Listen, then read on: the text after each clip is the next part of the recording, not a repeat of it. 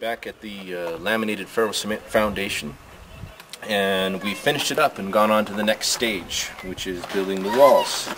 But part of the detail that I wanted to show, we did a transition detail from the foundation to the connecting edge. This is a little bit more than just connecting in the blocks. This detail, you can see we took a lot of extra care to make sure this cures correctly. Kind of an important detail because it transfers the load of these surface shells over onto the plate down below. So this is a pretty thick, solid piece that can't break, and it's bonded very well. And so that any of the surface plaster, when we come down with it, it has a nice sturdy shelf to transfer that full load without, something that can't break. And so that's why we took the extra precaution. This yellow stuff you see on here is a bentonite and fiber paste. We used some of our PVA fibers in there just to make it stick, and so that we can clean it off pretty easily with a brush once it dries. This is already cured. We've already gone a good week of it being wet, so it's got some good strength in there, and it's going to continue to get hard. And so that's the end of that foundation detail, and we're going up with the wire box beam frames. We got a nice sturdy wall, and now we're ready to actually put the roof panels on. We're going to be putting arched roof panels on this structure, and we're going to be sculpting the arched roof panels into the eagle profile over the kitchen, and we'll be looking out towards the south. So it'll be an unusual house, but it'll be beautiful, and it'll be functional, and less expensive than any other house going. And I just wanted to say something about this whole system in general. This is a little bit more than just these dry technical issues about ferrocement and new techniques for foundation. What we're working on is called the Shambhala Village model, talking about the Shambhala Eco Village and how it relates to the parabolic stress skin construction process. And I think the biggest, most connective detail to all those design elements, the rain catchment system and water tank, water dispersion things, the garden plots was another one. That's going to be part of the village design, where we have elevated garden plots that make it easy to protect your small crops from the elements and to be able to keep them warm. And actually the insulated water tank, like the one you see back here in the background, it's built on an insulated slab and an insulated foundation as well.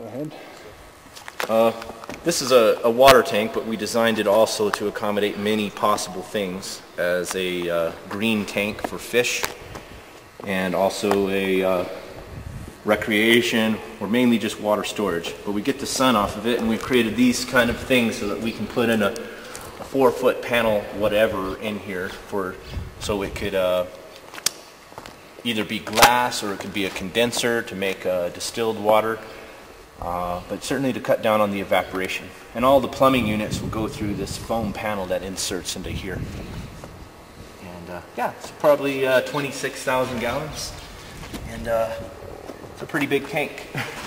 See if I cannot get hurt. So I didn't get hurt. We do have a ladder. We can get out of here. But this is the water tank. It's on 2 levels. And this is the first example of the laminated foundation. We actually built this on undisturbed earth. We just scraped down a few inches. And yeah, this is it. And we have 2 openings here so we can create draft. And a nice echo chamber. This is a lot of the structural trees that we made. They probably weren't necessary, but they seemed necessary when the cement was wet. And, yeah, this is it. Just make a nice swimming hole, and I imagine catfish or tilapia swimming around these trees with some little bit of algae. That's what I like to envision for this, because I think most of this water is going to be used for watering the garden, and it'll probably have an average capacity of about 10,000 gallons. And will fluctuate probably between 8 and 20 throughout the year. So that's another design aspect. The pizza oven, or the outdoor kitchen area, very simplistic design, no refrigerators and things like that, just some countertops and maybe some nice places to sit around a large Orno oven that's elevated off the ground.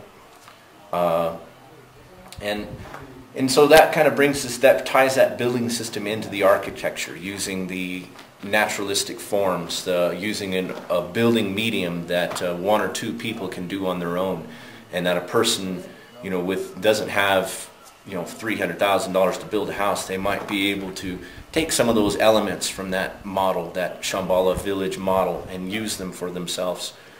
And I think it's really important to be able to do that. And then the whole village idea, that's, you know, right now it's kind of an abstract model.